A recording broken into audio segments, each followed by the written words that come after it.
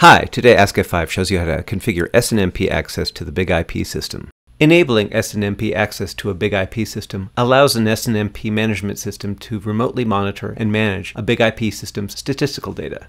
By default, the BIG-IP system allows SNMP access from the local host 127.0.0.1 only.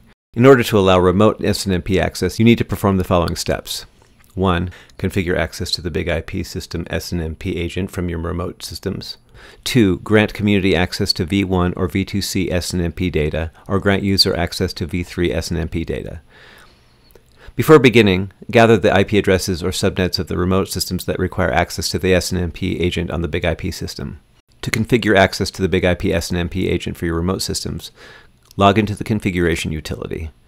Go to System, SNMP, Agent, Configuration. In Client Allows list, for type, either select Host or Network depending on whether the IP address you specify is a host system or a subnet. For address, enter either the IP address or network address for which the SNMP agent can accept requests. If you've selected Network, for mask, enter the net mask. Select Add. Select Update. To better control access to SNMP data, you can assign an access level to an SNMP V1 or V2C community. To do so, log into the configuration utility.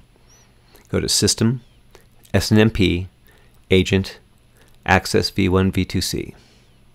Select Create. For type, enter IPv4 or IPv6. For community, enter the name of the SNMP community for which you are assigning an access level. For source, select All or use Select and enter the source IP address. For OID, enter the OID for the topmost node of the SNMP tree in which access applies. For access, select an access level, either read-only or read-write. Select Finished. Note, when a community or user is assigned read-write access but a specific data object is read-only, the object remains read-only. In case of conflict, the most secure access level takes precedence. To better control access to SNMP data, you can assign an access level to an SNMP v3 user. To do so, log into the configuration utility. Go to System, SNMP, Agent, Access v3.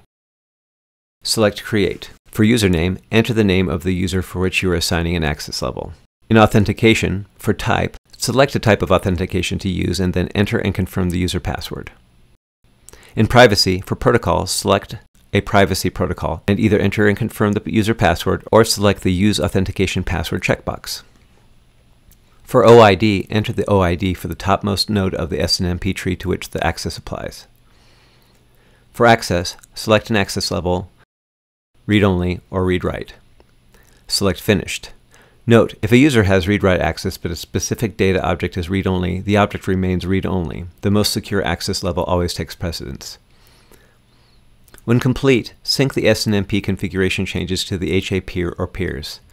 To learn how to do so, refer to this video article or this article, linked below. And that's it. If you have questions or comments, please send us an email.